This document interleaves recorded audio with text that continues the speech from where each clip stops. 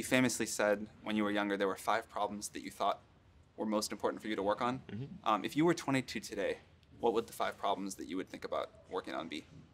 Well, first of all, I think if somebody is doing something that is useful to the rest of society, I think that's a good thing. Like, it doesn't have to change the world. Like, you know, if you're doing something that has high value to people, and frankly, even if it's something, if it's like just a little game, or some improvement in photo sharing or something, if it has a small amount of good for a large number of people, I think that's fine. Like, stuff doesn't need to be changed the world just to be good.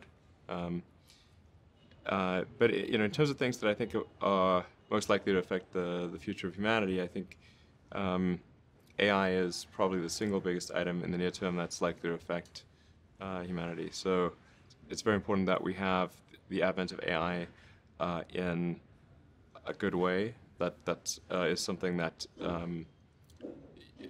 if you could look into the crystal ball and see the future, you would like that outcome, because it is something that could go wrong, as we've talked about many times, and so we really need to make sure it goes right. That's I think AI, working on AI and making sure it's a great future. That's the most important thing I think right now, the most pressing item. Then obviously anything to do with genetics. If you can actually solve genetic diseases, if you can prevent dementia or Alzheimer's or something like that, with genetic reprogramming, that would be wonderful. So I think there's genetics. It might be the sort of second most important item.